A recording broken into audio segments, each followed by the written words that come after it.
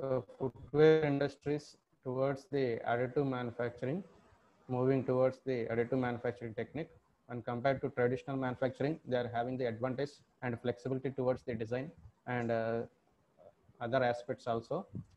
See, footwear 3D printing is set to grow a 6.3 million hour revenue opportunity in the next 10 years. So they are having a vast opportunity, revenue opportunity. Even you can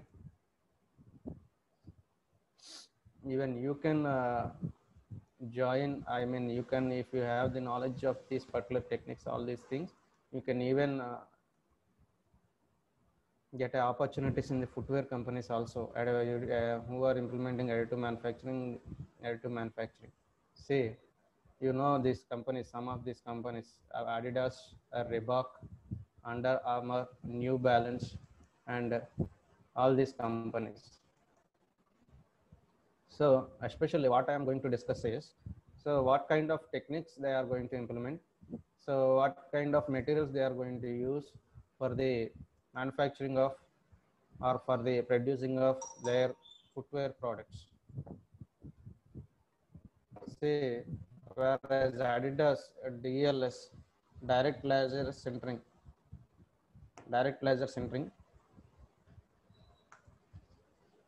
and Nike they are going to have the SLS technique, selective laser sintering. So, and also Nike is also implementing STM. You may not know some kind of techniques also, but some extrusion based technique this is. So here the carbon. So they are going to use Adidas, they are going to use polyurethane. Polyurethane is a material for their footwear manufacturing, whereas Nike is going to use both thermoplastic polyurethane and nylon powder to produce the footwear products. And here SLA by technique, SLA technique. We know SLS is having the particular machinery or this particular technique is useful to the select the various materials. It is capable of producing various kinds of materials.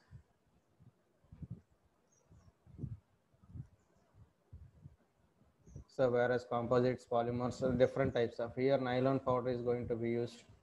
And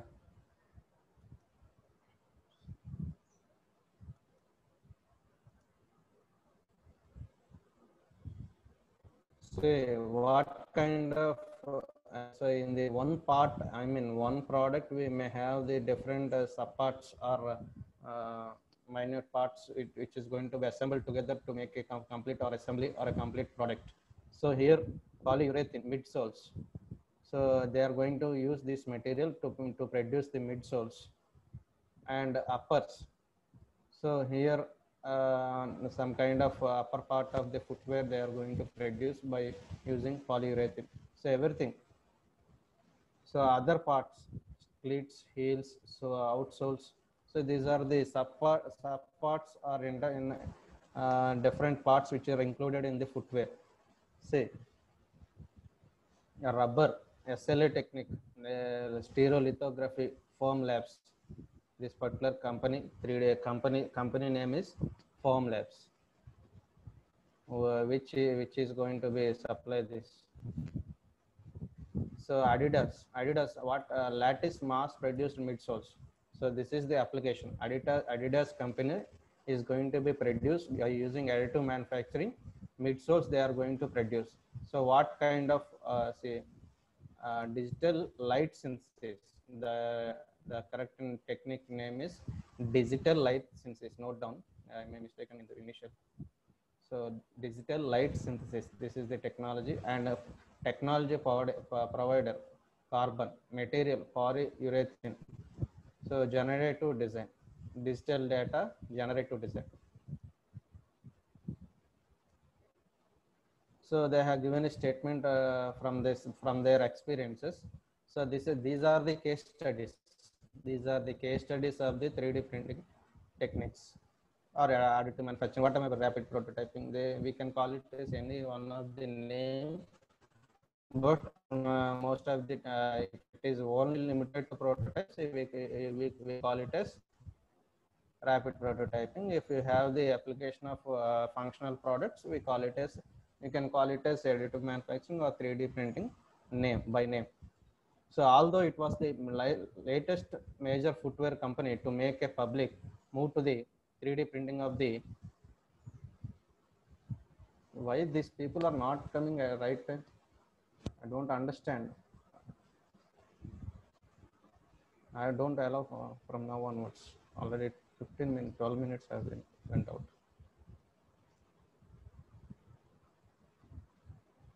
So Adidas, brand by brand name. So this company has already produced how many pairs? Are you, is the screen is visible? Anyone, please? Sir కనిపిస్తుంది sir.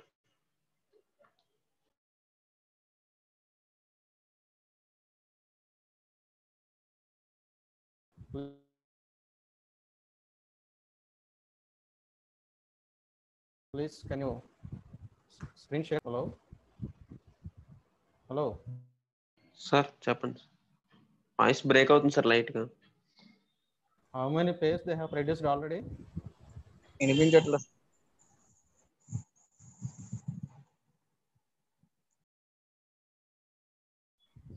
1 lakh pairs, sir. Okay, right.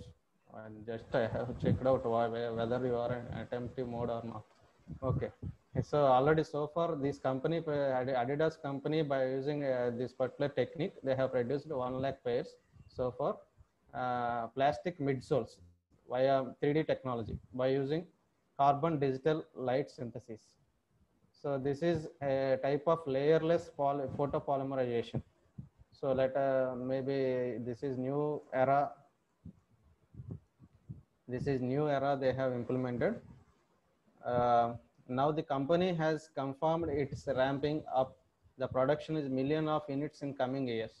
So in the coming years, we are having they are thinking about to improve lot by using this particular 3D printing technology.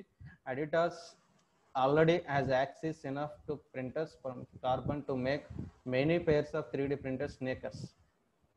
So all this, what are their objectives they have mentioned. The process uses a special type of durable and flexible liquid resin. So the material, photopolymer resin, that is in the form of liquid phase, in the form of flexible and liquid resin. So this is the combination of thermoset polyurethane and photopolymerization agent. So they are using again mixing of different materials, that is polymer materials. If you say this is the component or this is the footwear product they are going to buy. So Future Craft 4D project, Adidas first venture into 3D printing. So their first pairs produces the upwards of $300. So about $300 means around I think so 21,000 rupees. Where took one pair of shoe, that is footwear, it is around 21,000 of price. So initially they have produced for this cost. So the price has been dropping. So they are going to, their price is going to be dropped, not for lack of demand, for the scale economics coming into play. That means what they are going to say is, so they are having demand for their product, but the price they are going to lower their price, because lowering the price of the materials, hardware accessibility. So if the hardware producing of this particular footwear product, if the hardware components are available at cheaper rates or low cost, so then hence they can produce more number of products with less cost. So next company, the Nike, this also a familiar name to you. Mass customized uppers, custom football cleats. So football players, shoe for the football players. So those particular products have been made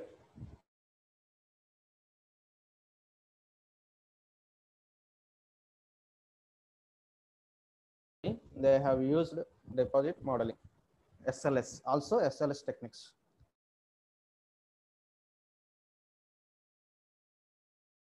So technology provider, EOS and Prodways. So we may not, if we go through the in detail, we may understand. So polyurethane, TPU.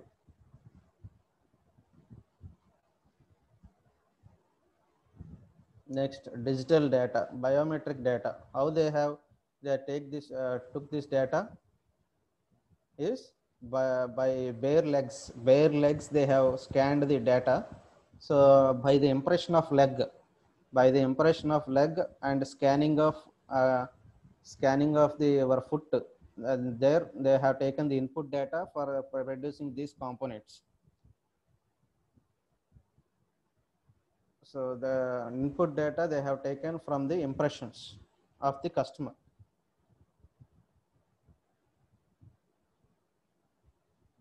See, again they have given the some talk, their talk about the 3D printing technology.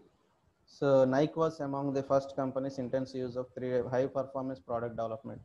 So using this technology, quick iterations of functional parts. The highest profile projects run by Nike is the Nike Vapor Laser Talon. So this is the project they have handled so far. The first 3D printed football cleat, especially designed to provide the optimal traction. So this is the surface to foot and traction. This is traction force. The force which is spread over the surface, we call it the traction force. On the football turf, to help the athletes maintain their drive stance longer. So for athletes, so this is exclusively for the sports people. They have designed, they have taken up the project. Nike Vapor high quality cleat developed by the companies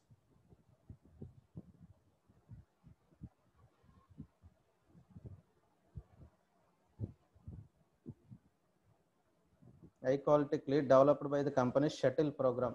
3D printing allowed to test, iterate, create shapes not possible with the traditional manufacturing process. So what are the limitations in the traditional manufacturing process? They are going to change. I mean, they are going to transform into 3D printing technology. So by implementing this technology, whatever may be lagging aspects in the traditional manufacturing, they are come to overcome these problems arising in the traditional manufacturing. So which helped the push limits of the innovation faster. In both the cases, SLS process was used. Selective laser sintering process have been used along with a proprietary material selection. So all these things they have introduced about the materials. So this is the other company. We may not familiar with this name, New Balance. So about this, they have again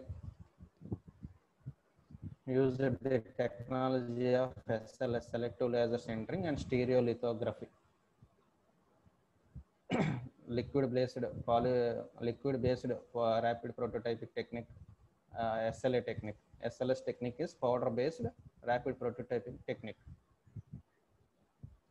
So here also generative designs and biometric data.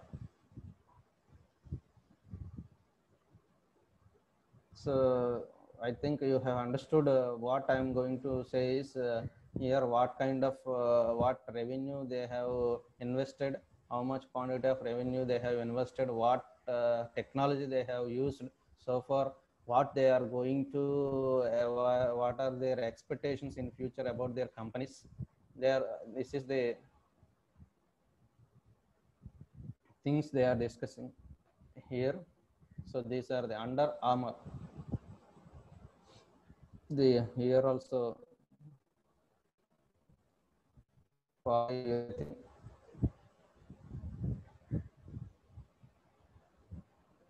So as a mechanical engineer, we may feel proud. We are having every part of our life, we are having the application. So if you are knowledge enough, you are having wonder opportunities. You can find opportunities everywhere. Don't focus. I mean, don't go for the software.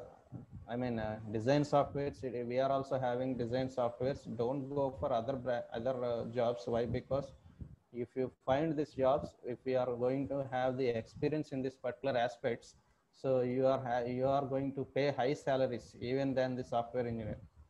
So initially we may have less salaries. Don't worry about that. So now onwards, search in the different websites. So even Reebok is the company. They are going to maintain a website. So what projects they are going to handle? Open this website and what projects they have handled, what the projects they have completed. Please search in that blog. In that blog, what are they are maintaining? What are the strength they are maintaining? So see here they have used the technology of liquid drawing.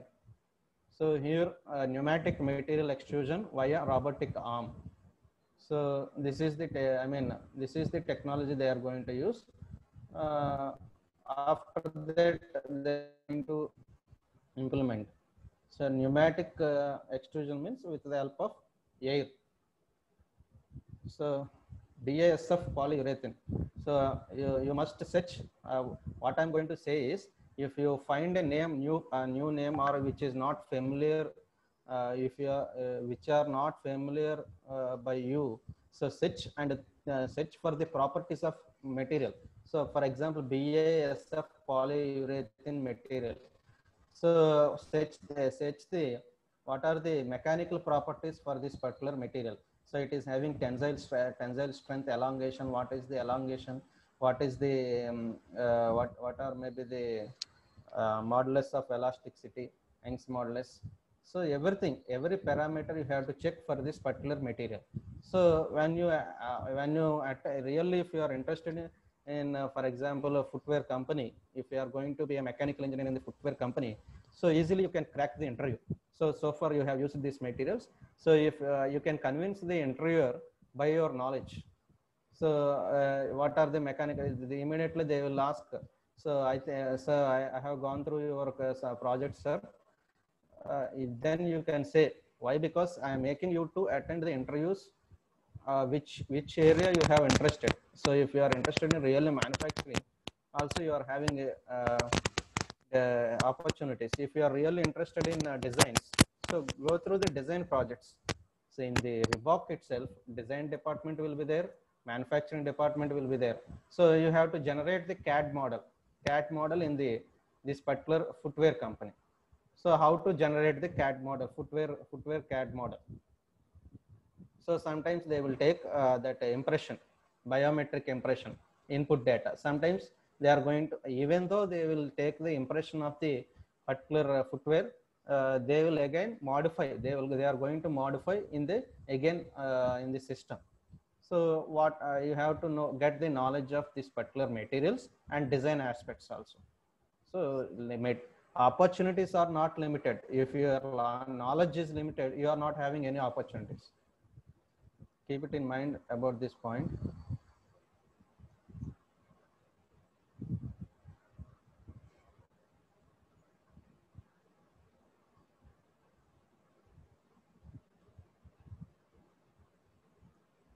So let me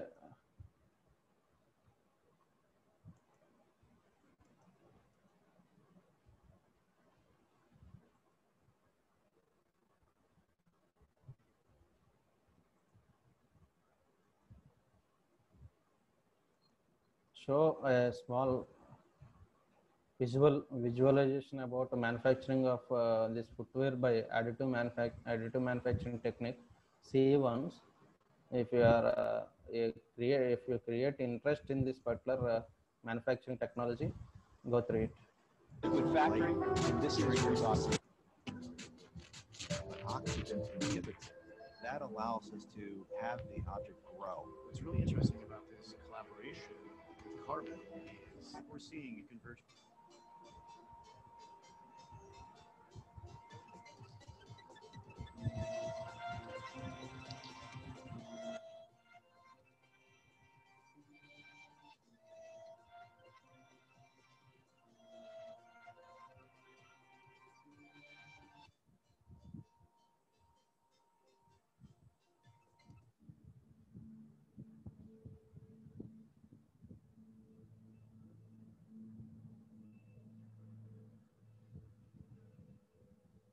When we first started with the idea of Futurecraft, it was to sort of guide us, to set us on a path. It's a mindset and it's a philosophy to try things. We're always bringing in new influences, new ideas, new collaborations. 3D printing, for example, was one of these new technologies that really had unlimited possibilities.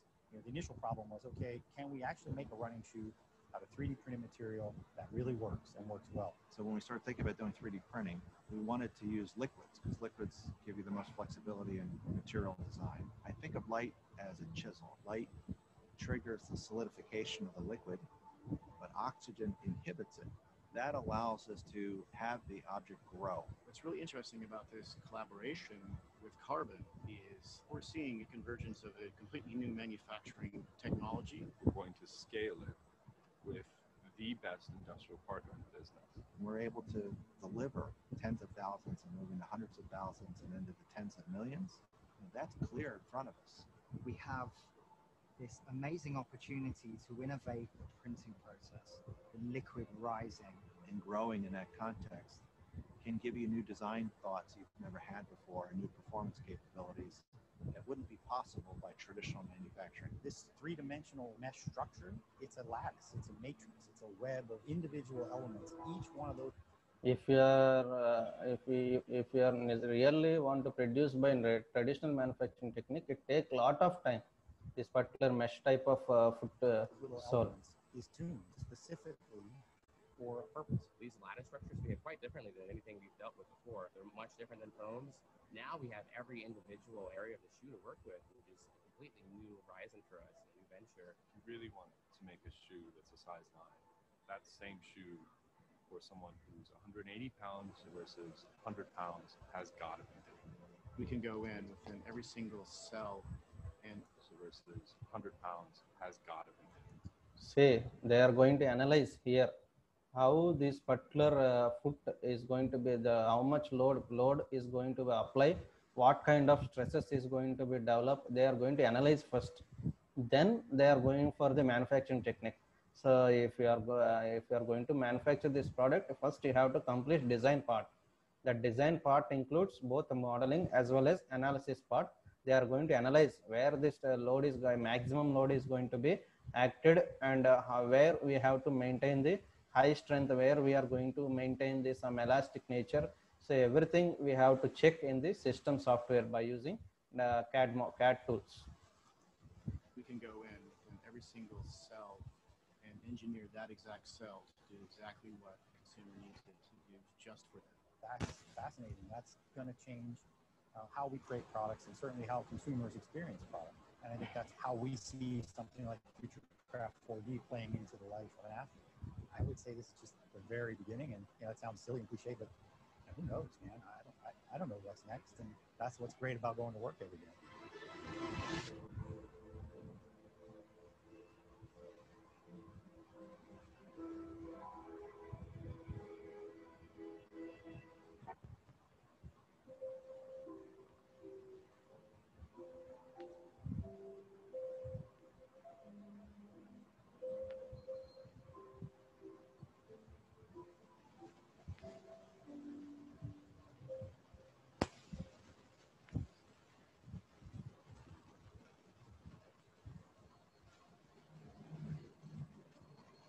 Footwear manufacturing really hasn't changed over the last 30 years. In fact, if you walked into a factory 30 years ago or you walked into one next week that was making footwear, you'd see essentially the same thing. Every shoe from every brand on the... So these are the traditional manufacturing technique, which is used fast by the company Reebok, named it as Reebok. market is created using molds. Shoes are expensive because molds are expensive. What is he is saying is the producing of molds is very expensive, very expensive, whereas the product cost is the total product cost will be expensive because of molds. So in this particular 3D printing technique, we are going to eliminate the molds directly. We are going to print by using CAD models. What if we created a new process to make shoes without molds? We'd get a lot faster, and we'd change what we make, how we make it, where we make it, and who we make it with. This is the Liquid Factory Lab. It's unlike any other shoe lab anywhere. We're using state-of-the-art manufacturing software and machinery to build a system that literally draws shoes in 3 dimensions. We had to give our machine something to draw with. That's the liquid part of Liquid Factory, a special high rebound liquid material made for Reebok by BASF. The bottom of your shoe is called the outsole. It provides traction and durability and hasn't been updated in 30 years. We decided to innovate the outsole with the Liquid Factory process. We had the machines draw in layers, and this allows us to build walls of high rebound material, layer by layer, to create a framework for the shoe. We fill that frame in with a high energy material to create the first ever energy return outsole. It has twice the energy return of a typical rubber outsole. We program the machine to keep drawing and add wings to either side. The wings stretch and mold themselves around your foot as you lace up, giving you a fit like no other shoe. Because it's physically connected to the outsole, you feel the ground in 3 dimensions. While the Liquid Factory process is completely different, the Liquid Speed shoe is tested exactly the same as every other product we make. Liquid Factory is not just about a new way of making things, it's about a new speed of making things. With Liquid Factory, there are no molds. We can change product almost instantly. But Liquid Speed is just the first step. This is the beginning of a broad new menu of product development. This is Liquid Factory, and this is Reebok Future.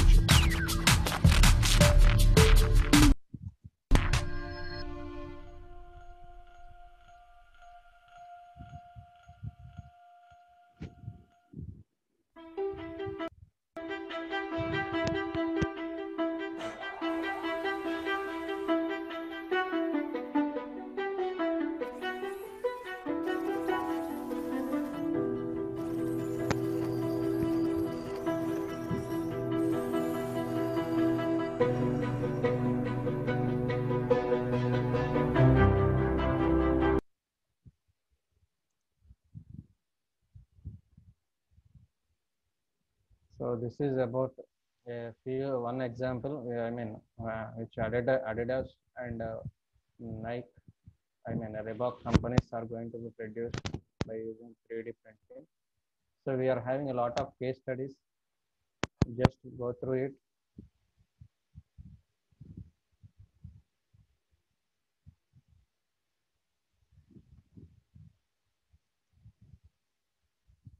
Hey Sean, you remember that video?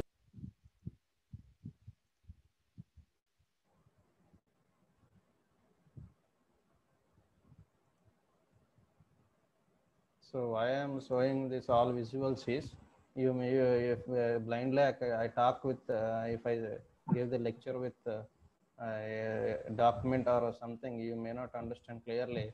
If you are going to have to create interest, what are the real-time applications of 3D, 3D printing? So what companies are there which are going to implement this particular 3D technology? All these things, you know, you are able to know from this particular video visuals.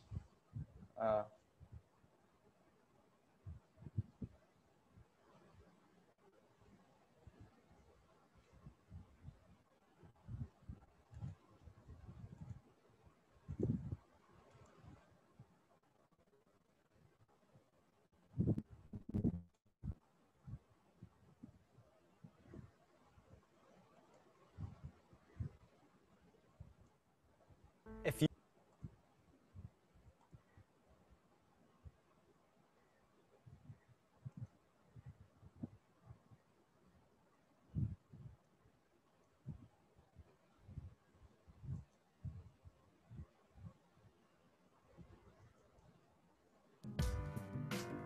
Hello, people of the internet, and welcome back to the next episode of What is 3D Printing? My name is Lee. The build platform. When a layer is finished, the platform moves down one layer height, and a sweeper blade recoats the cured surface with a layer of uncured resin. The light source then solidifies this new layer, and the process is repeated, slowly building the part up one layer at a time. Finally, after printing, the part is still not fully cured. If you're after the optimal mechanical properties for your part, you need to take it away for some post-processing under a UV light. But if you're not in a rush, you can put your parts in front of an open window, and good old Mother Nature will do the job for you. Like I mentioned earlier, the two most common forms of vat polymerization are stereolithography, SLA, and direct light processing, DLP. Both technologies produce parts in similar ways, and at the end, the parts are pretty much identical. The main difference that separates them out is the light source that's used to cure the resin. So, SLA is famous for being the original. Technology uses mirrors in a similar way to SLA. However, DLP uses a digital light projector screen comprising of pixels to flash an image the footwear companies are adopted this DLP techniques of each layer over the build platform all at once. As a result, DLP can generally produce parts faster than SLA. However, SLA is considered more accurate as the individual pixels of a DLP projector screen are sometimes visible on the part. Since these technologies are very similar and they produce parts which are almost indistinguishable, I'm going to use the term SLA for the rest of this video just to make things easier. So what are the important things to consider when trying to decide if SLA is the best 3D printing technology to produce your parts? After support removal and some post-processing, SLA parts have a very smooth surface, making the technology ideal for injection mold prototyping or visual models. Because of the small laser spot size and small layer height, SLA is perfect for designs that have fine, intricate details, as well as parts that need a high level of dimensional accuracy. SLA technology is generally very scalable. Because the technology does not rely on heat to produce parts, it means that very large size printers can be produced with huge build volumes. It's not uncommon to see SLA printers produce full dashboards of cars or full-size bumpers. SLA offers a vast range of materials, each specifically developed for different applications. Whether you want biocompatible materials for the dental industry, investment casting resins for jewelry, or materials as transparent as glass, there are plenty of options to choose from. SLA utilizes photopolymers, which are thermosets to produce parts, and as a result, parts are brittle, as we saw earlier with our hammer test. Because of this, the technology is typically used for prototyping and not for load-bearing or functional parts. The other downside to photopolymers is that they are UV sensitive, meaning they degrade this in a moment. It adds time to SLA. Support for our part onto the build plate and allows us to print overhangs. It also fights against curling. Curling is the equivalent of warping in FDM.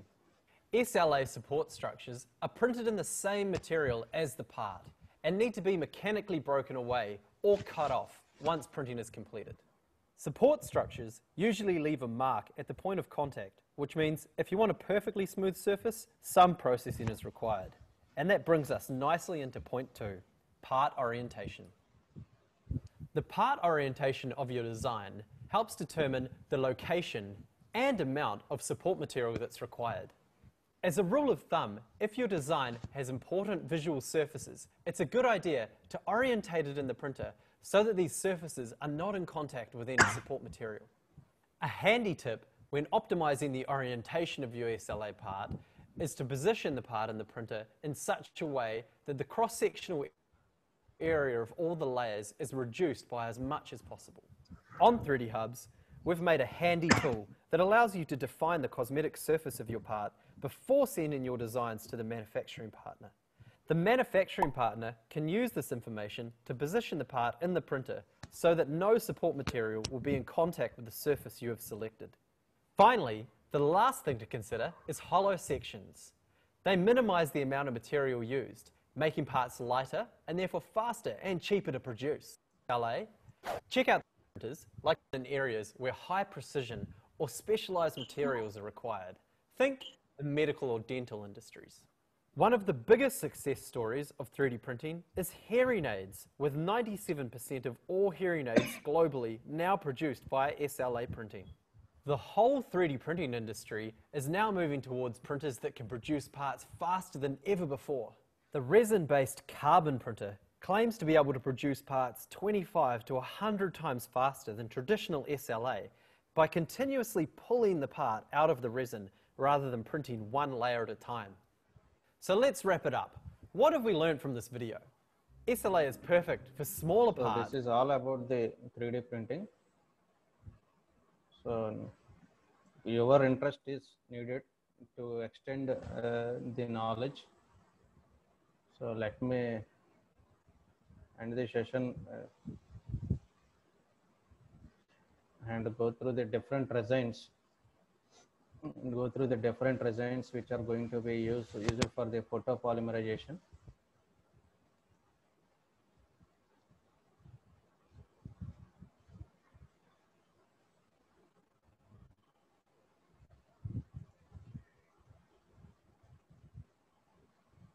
And companies, you have to identify the companies